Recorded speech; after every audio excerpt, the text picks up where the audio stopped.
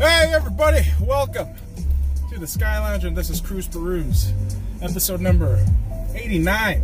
I don't actually remember the episode number. We're doing this kind of proper today, right? Well, you'd be surprised how much of a clusterfuck it is already today on a Monday, boys and girls. So, gotta take care of some errands today, and actually, came to UNLV to get some documents taken care of, but turns out, if you're not a student, you can't use the computers, right? And listen, I'm not here to bitch about not using the computers. I'm not going to be that fucking guy. The university has their rules. I'm totally cool with that. It's just like I'm more berating myself for not researching into that shit earlier before I fucking made my way miles away from the west side. So right now, we're headed to the library near my house. It's going to take a little longer than expected, boys and girls. But hey, lately, most things take longer than expected. And one thing in particular that took its time, in excess, mind you, was Wimbledon. Now, I know, boys and girls, no one gets their dick hard for tennis as much as tennis heads, I guess. I don't know where I was going with the analogy, but listen. The men's single final for Wimbledon happened on Sunday. Djokovic versus Roger Federer. Federer lost in the fifth set, and they went to like what, 12 rallies each. Like they were. It was like the first tiebreaker in Wimbledon final history. So that's some crazy shit if you think about that, right? So Federer lost in a tiebreaker after like 13 to 12 rallies. Listen, I don't really know fucking tennis terms, right? I say this a lot with like hockey too, but I don't really know tennis terms. But Federer lost, Djokovic won, and Djokovic is now what, 16 Grand Slams, Grand Slam titles? Is that right? Federer's at 20, I think. Oh boy, Nadal's at 18, if I'm not mistaken. But congratulations to Djokovic. Hell of a game yesterday. I honestly thought that tennis match was fantastic. It was probably everything you want from a tennis game between two of the top players in the world. Really. I mean, yeah, I put Nadal, Federer, and Djokovic in that top three. They're pretty much like the Mountain Olympus, Triforce kind of guys. They hold the power. And it's crazy because, like, in England, no Englishman's actually really won in the last few years, right? It's kind of weird. I don't know if Andy Murray did, but yeah, well, like I said, boys and girls, I'm not a tennis aficionado. I just really love watching guys like Federer play. I mean, he's just phenomenal. The way he just gets shit done, it's stunning to watch. And really, throughout that tennis match yesterday, I'm just thinking, my God, imagine being that lean looking and getting sponsored by Rolex, fucking ballin'.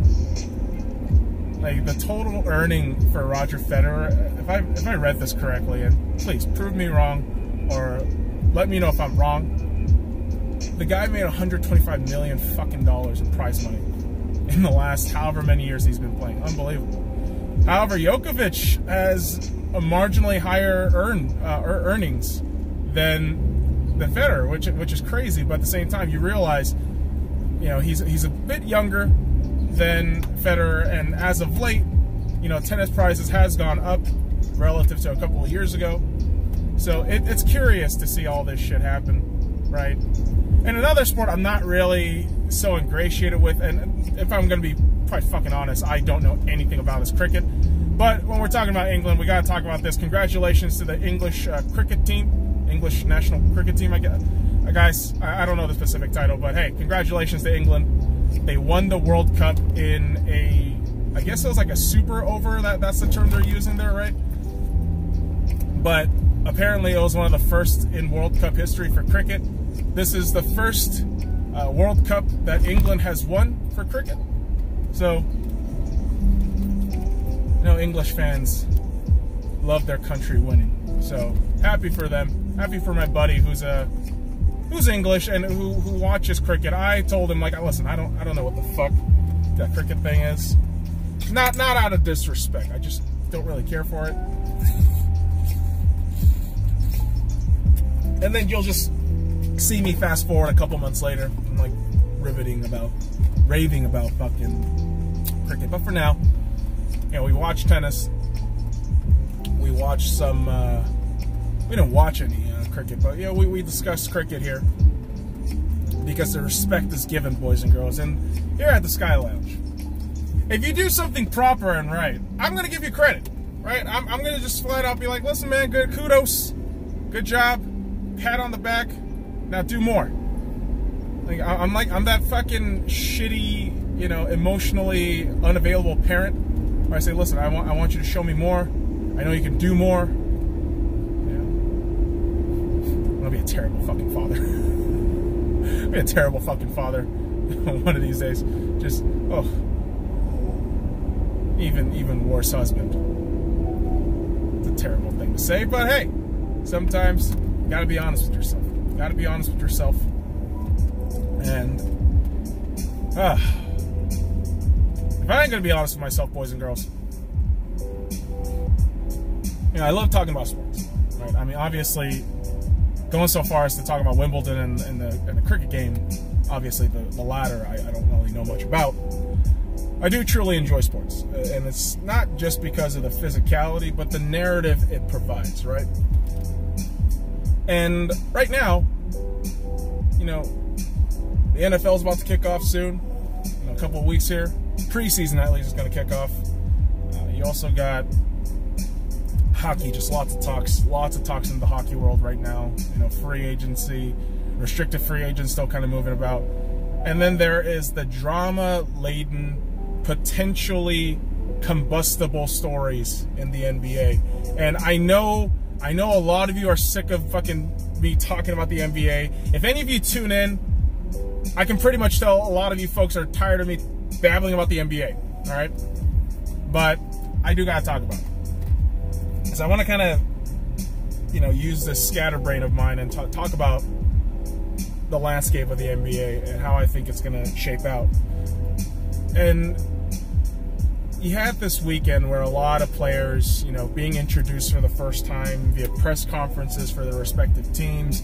Lonzo Ball, namely, was one of those guys where, you know, he was asked a lot of these questions, and I know certain quotes might be used as clickbait for certain people, but all I've read into that thing was just he's probably irritated. He's probably irritated. He wants to prove people wrong that he can ball. He is a basketball player, and hopefully in New Orleans, like, I wish nothing but the best for those three guys. I really hope, you know, Kuz, you know, does his thing here, because, you know, he's still with us. But guys like Josh Hart, Brandon Ingram, Lonzo Ball, the guys who left us, I hope nothing but the best for them. I hope they really do thrive in New Orleans, you know, and are able to just naturally make themselves contenders with Zion Williamson, all these pieces. Because at the end of the day, the whole thing with Lonzo, for me, for those 2.5 years nearly, was optimism. Was optimism through what I saw was remnant to Lakers history. Meaning, the Lakers have done this a lot. Where, yes, they do acquire that one big free agent, but build around the team, you know, with the young core that was drafted and was going to potentially fill out all the prophecies, right? All the prophecies of winning a championship. I basically saw a new version of Magic Johnson in Lonzo Ball, if I'm going to be really honest. The way he played point guard, I loved it. I know the shooting wasn't the best, but his basketball IQ is insanely high. And for those 2.5 years, I was excited. I was so excited that what could potentially be with this roster. And then the talks come out, and it's just it's a nightmare if you're a Lonzo Ball fan, as I am. So trade happens, all this shit. Lonzo is a New Orleans Pelicans, and I, as a Lakers fan, just have to hope, you know, he does his best. Right? If you love something, you gotta let it go free as a bird. yeah, Lonzo came out, you know, talking to the press, and he's just ready to go. As I'm sure guys like B.I. and Josh Hart are. And that roster, I'm telling you guys, that Pelicans team, for those of you who think automatically the Clippers are going to just win anything, I'd just pump those brakes if I were you. Because as good as Kawhi and PG Slut can be together, I think people who automatically crown the Clippers winners of the NBA are morons. I genuinely think that. And the reason why is because you're ignoring the entire context of the Western Conference. You're ignoring the fact that not only did the Clippers get better, a lot of other teams got better. A lot of other teams are also young. Right? Namely Denver and Dallas. I can't fucking believe people, especially the Las Vegas sports books, tend to ignore these smaller, younger teams. But for me, I see a lot of potential, right? And that may be because I you get glimpses of these highlights of players you like. You know, you try to catch up with all this shit. And just genuine hope and optimism for individual players, right? But I wouldn't take I wouldn't take any Western Conference team lightly at this point.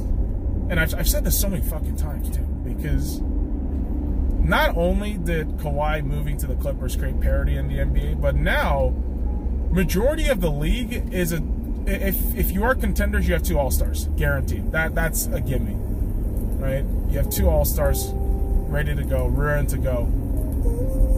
And if you got that, you got a chance in the West. And in the West, there's a lot of teams that got that dynamic right now. And, you know, certain teams, they're going to go underrated. They're not going to be, you know, as valued because they haven't made a splash. And I'm talking about teams like Phoenix. Because, you know, if you're an NBA nerd, you know damn well how fucking good Devin Booker is. And I hate to admit that. Because it's Phoenix. I don't like Phoenix. I like Arizona. I make that very, very clear. It's not my favorite state. It's a gross state. But Devin Booker, DeAndre Ayton, if they grow, man, they could be a real good dynamic duo. But again, you know, a lot of these sports media types, they don't really focus on the potential, just what's in front of them right now, without taking the full context of what could be, what is. And as much as people hype up the Clippers, it's like, all right. We're just going to ignore the fact that every Western Conference house is just a pain in the ass to deal with in the playoffs because you have to meet them. You have to win 4 games in a row. Right? That's the most difficult part. And sometimes it just doesn't happen for some people, for certain teams. And then depth. I mean, depth has a lot to do with it. And, you know, because here's the thing, too. Right now, I can make all these speculations. I can make all these guesses as to who's going to, you know, get, you know, what seeding's going to be what. It's too early right now. There's no fucking point. It's July. They'll probably do it around September when you get like a more finalized looking roster, or at least a clearer view. But right now, it's just it's a summer of speculation and fun. Right? It's the guessing game. And for the Lakers, it's been really, you know, consistent off seasons of questioning what the hell we're gonna do. But right now, for the first time in a long time, it looks like the Lakers have a plan. I can't believe I'm saying that. The Lakers actually look like they have a plan. I know, you know, AD sounded off yesterday, or is it 2 days ago on that press conference there. He's not talking about extensions, right? Yeah, he got traded. Still got a year left on his deal. Because ultimately what he wants is going to be that max money. He sacrificed $4 million for a potential third superstar spot. That didn't happen. And if AD goes out there and plays in this MVP caliber level and gets us to the playoffs along with LeBron James, he's getting paid. He's going to get paid. No doubt in my mind. He's getting paid. He's going to be the face of the franchise for the next few years, in my opinion. Now, I know some of you are arguing LeBron James, but if you take a look at the age and the contract and the deals that really look like, you know, LeBron has invested himself into, you know, since he got to LA, you know, the fucking movie studios, the TV shit. It's going to be curious. It's going to be curious to see how, you know, LeBron handles being number 2. because AD's younger. AD isn't that LeBron, you know, level 99 shit, but special player, very special player. And really, all I can do at this point is hope 83. That's right. He's wearing number 3. 83 can elevate the rest of the team too. Not just himself, not just raising his, you know, play style and game to that all-star MVP level. I mean, he's already an all-star, but I'm just saying add to that the MVP, you know, title there. I think if he does that, he's getting extended. He's getting a fucking huge chunk of money. And ridiculous or not, I think the way the Lakers have responded after Kawhi, you know, flat out said he's not coming to the Lakers, I think the Lakers did a great job. I think as individually these pieces that we've acquired look a little bit questionable. I think given time, and like I've said, if they ingratiate themselves into understanding each other and being friendly with one another and becoming friends, right? That could definitely help team chemistry. And team chemistry cannot go understated, boys and girls. It's vastly important. You got a bunch of fucking locker room cancers, that shit's not going to work out. It's really not. But what we have in the Lakers is a great opportunity for, you know, potentially 3 stalwart players, you know, in AD, LeBron, and Kuz, and a bunch of solid, great backup players. Like, I know Danny Green's contract can seem a little ridiculous, you know, if you're just looking at it, but what he can do for that squad, not just, you know, on the floor, but off the floor, with the mentality, with the kind of patience that, you know, allowed him to, you know, win a championship, you know, that was alongside Kawhi Leonard, but yeah, ultimately he's still a champion. So I think having these guys in that locker room, these role players that are honestly good characters. I mean, if you look at a good chunk of them, they all look like decent characters. I know Boogie gets a lot of the ire. He's got them from me too, obviously. But Boogie looks like he's a different guy right now. He, you know, obviously the weight loss is significant from what we've seen from Boogie. But I'm just optimistic right now. I'm just optimistic. I'm hoping for the best. Hoping for the best with the Lakers. Because the city of Los Angeles deserves 2 champions. Two champions. One is the Los Angeles Lakers, because the Lakers have been part of the Los Angeles community for decades now. And they, to me, are the only basketball team of relevance in Los Angeles. Don't even talk about the Clippers, kids. Don't even try that right now. And second is the Los Angeles Dodgers. Like, do I need to even say anything about the Dodgers? Like, the Dodgers are LA's team. Like, stop it. If you're going to say anybody else, stop it. If you're going to say the Angels, go fuck yourself. Go back to Anaheim, you fuck. And with that said, I mean, the optimism placed on my Lakers is kind of in tandem, in sync with how I'm feeling about my Dodgers right now. Because Dodgers are killing it. And like I say, boys and girls, I'm not a baseball expert. Never claimed to be. I just enjoy it from time to time. I watch the Dodgers just beat the hell out of Boston 2 nights in a row. Yes, they lost that Friday night game. I know that. And in Boston at Fenway Park, it's a very unnerving environment, but the boys are able to take care of business. Very proud of them. Very happy for them. But as nice as these regular season wins are, I mean, ultimately for Dodgers fans right now, it's World Series or bust, right? That's honestly it. And it sounds a little spoiled. It sounds a little, you know, first world problem-ish.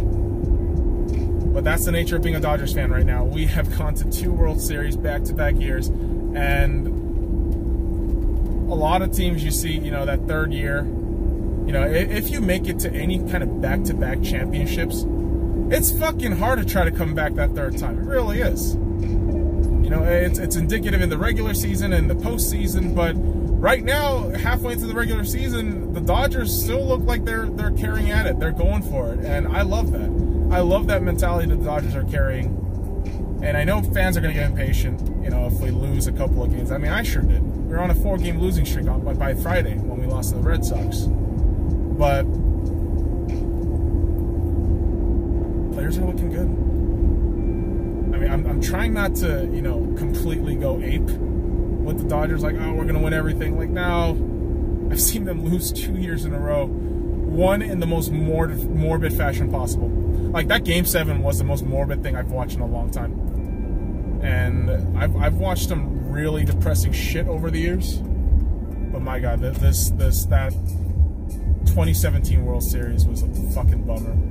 The 2018 World Series was a bit easier for me to swallow because I realized the Boston Red Sox were better. They were a better team by far, no doubt in my mind. And as a Dodgers fan, you just have to kind of sit there. And once the season was over, your optimism and hope goes into the Lakers, which turns out the Lakers were terrible, right? So it's a funny relationship the Dodgers and the Lakers have in my life. Because as soon as the one thing is over, the other begins. And that can, you know, carry us to many different moods. Many different moods, right? Well, boys and girls, I've been rambling for a while. All this sports shit. Been going around in circles. Not literally on the road, because that would get you nowhere. That would get you nowhere. But, you know, most of the times when we talk about sports, the reason why it's so cyclical, because the nature of sports is very cyclical, right? You win, you lose. You win, you lose. You lose for a long time. Then you win after a long time waiting. It's a weird thing, man. Sports is a weird phenomenon. But we enjoy it because it's the human condition, right? In essence, you know, sports it's a human condition of living. Right? I don't know how to explain this, but the reason why I talk about sports, you know, on these cruise perusals, the reason why I just nerd out about sports is, like I said earlier, it's a narrative. It's the stories that individual sports, individual athletes, you know, individual teams can tell you. And those narratives really do drive how much I enjoy certain sports. I mean, like I talked about the NBA, because, you know, the Lakers are almost always a drama-filled Hollywood, you know, entity. You just kind of get used to it. You're like, okay, cool, noise. The Seahawks is a team of just very, like, communal, busted for fucking decades, and then that, you know, Legion of Boom championship kind of altered our history, our culture, and the roster after a while. But following these stories, following these narratives to ultimately see the glory, right, the winning, is worth it. It's so cool to watch. But I'm not gonna lie to you, most of the teams I cheer for now, you know, and mind you, the Dodgers and the Lakers I've cheered on for forever, since 1998. So that's been on for a long time. But these teams like Arsenal, which I've supported since 2014, the Seahawks since 2015, because it was after Super Bowl 49. We were just saying, I'm gonna fucking follow the Seahawks now. Saw them 2 Super Bowls in a row, like the cut of their jib, and then plummeted. And the Vegas Golden Knights come to our town in 2017, and, you know, it's my hometown. I consider this like a hometown now, and, you know, adopting that team as my own has been very special. But like I said, it's the narratives that these teams provide, right? What they, not just the narrative, but from what I've, you know, been following as a Vegas fan, what I've been seeing is just how these teams affect the community. How really sports in general can alleviate a lot of the pressures from the outside world. It's a great tool of escapism. It's also a event of camaraderie, right? Guys and gals who you have no business knowing, right? Strangers sitting left and right of you, front and back of you. if you're in a home crowd and you're cheering for the home side, you're all on the same team. And that kind of communal environment, man, it's very nice. I won't lie to you. I mean, I'm one of those guys back in college. I didn't really watch sports. I was one of those guys that, you know, that caught up with, you know, current events maybe once in a while to see how the world is doing. Like, oh, cool, the Lakers won another championship. Awesome. But there's also times it's just like, I don't care who the fuck won the Super Bowl. But now it's different. Now my ears are glued onto the sports world, and it's ever beating heart. And boys and girls, I'm not gonna lie to you. There are times on these cruise peruses where I feel like I could do better. Most of these cruise peruses, and I'm pretty sure if you guys are watching, you'll notice this. I don't have a script. These are all just kind of coming off the top of my head. I'm really thirsty. That's why my fucking lips are sticking together. But a lot of times, you know, compared to the podcast, at least, compared to the fucking podcast that I do, like, I feel like I could do more with this shit. At the same time, if I have a note here, boys and girls, while I'm driving, we might die. I might die. Not you fuckers. You fuckers are going to be alive to witness this hilarious incident / accident / hilarity. But I'll be dead. So no. Can't have a script. I want to get better. I want to do it right. But shit, man. Sometimes you get hamburgers for lunch. You don't have fish and chips to substitute that out for. Motherfucker, that makes no sense. Boys and girls, I'm tired. I've been going back and forth from LA the last few weeks because of shit that I gotta take care of, and I gotta go back this weekend. I'm already fucking sick of LA. Not gonna lie, I'm already fucking tired of LA at this point. Because every time I've gone now, within the last 7 or 8 months, I've gone to LA maybe 4 times. Maybe 4 times. Like this, yeah, actually this weekend would be my 4th time. But every time I go to Los Angeles now, and I don't care that I love my Dodgers, I love my Lakers, but the city itself, the actual infrastructures of the city of Los Angeles and the entire environment of the city is fucking disgusting. Okay, there is a fucking rampant homeless problem in Los Angeles. For those of you who don't go to LA, who've never gone to Los Angeles, let me tell you the state of Los Angeles right now. If you go walk in downtown LA in the middle of the fucking morning, 9 a.m., you're gonna see homeless tents everywhere. Fucking everywhere. It's nuts. It's absolutely nuts. And this is coming from a state where, you know, I always see it in media. I always see it with these fucking influencers and shit and people that I know. It's the greatest state in the world. Like, how? How? How is that possible? You got literal homeless people fucking camped outside of government buildings, of fucking Greyhound bus stops. It's nuts. I swear to God, man, like, California, like, could be its own country, and it's gonna be a third world country. They don't have their own water supply. They don't got their own fucking people taken care of. Like, Jesus, dude. Just ran out of this fucking California rant, and, like, it's because, like, dude, shit confuses me all the time. It does. That's why we're heading to the library to gain some knowledge, boys and girls. Remember, knowledge is the greatest weapon. Because ignorance ain't bliss. Ignorance pretty much puts you in the state of stupid. And nobody wants to be stupid. Okay? Nobody does. Unless you're a degenerate. I don't know, man. I don't fucking know. I don't try to understand the world. But I do try to understand the world. Bit of an odd way to end it, boys and girls. But there you have it. That's the cruise peruse for today. Gotta head on out, boys and girls. So, follow me at the SkyLounge, and all the links in the description below. Like, comment, subscribe for more daily content starting tomorrow. It's probably gonna be a more regular, average cruise peruse, talking about sports shit. But a bit of a longer drive today, so I figured do this shit. So hey, subscribe, like, comment, all that shit.